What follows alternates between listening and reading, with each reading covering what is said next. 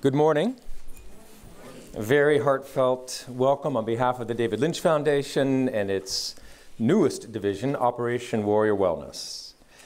And a very special welcome to our veterans and military leaders, to our scientists and medical researchers and guests and members of the press, both here in Los Angeles and connected via webcast all over the world today.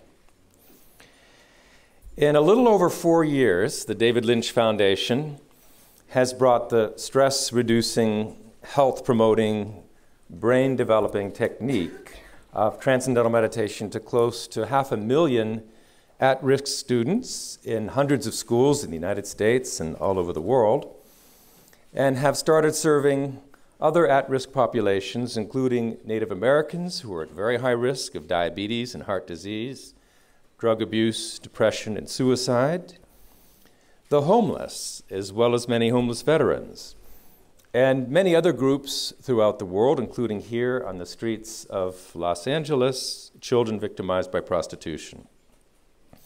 Transcendental meditation is the most widely researched and widely practiced technique for the reduction of stress and the promotion of health and the development of the brain of any technique. It's not a philosophy. It's not a religion or lifestyle. It's a very effortless mental technique practiced for a few minutes twice a day by millions of people all over the world. It was just a little over a year ago that we were hearing the question frequently, why not offer this to active service, active duty military personnel, or why not to veterans? Why not to those who are at greatest risk and under the greatest stress in service to all of us?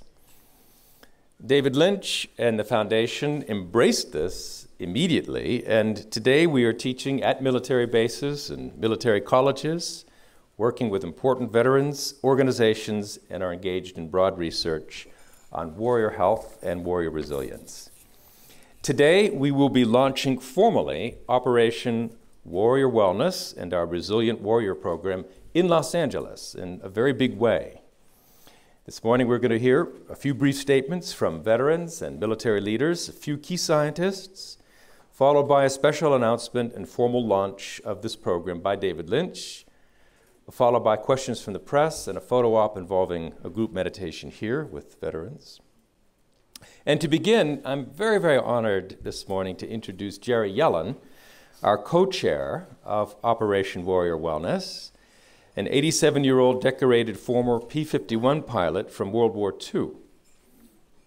He landed on Iwo Jima on March 7th of 1945, strafed Japanese positions for the Marines, and flew 19 VLR missions over Japan.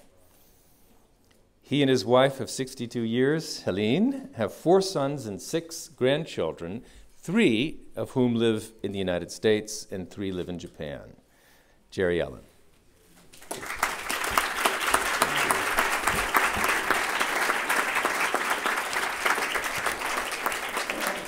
Thank you very much. I was just one of 16 million veterans of World War II. We represented 10% of our nation. My war lasted 40 months and covered most of the world. The Afghanistan War began in October 2001, the Iraq War in March of 2003. On this day in 2011, we have been at war in 2 small countries cumulatively for 18 years, 216 months. The financial toll on our country is immeasurable. The physical and mental toll on our troops is and has been devastating, a national disaster. Hundreds of thousands of active duty personnel, discharged veterans and their families suffer from post-traumatic, combat-induced stress, PTS.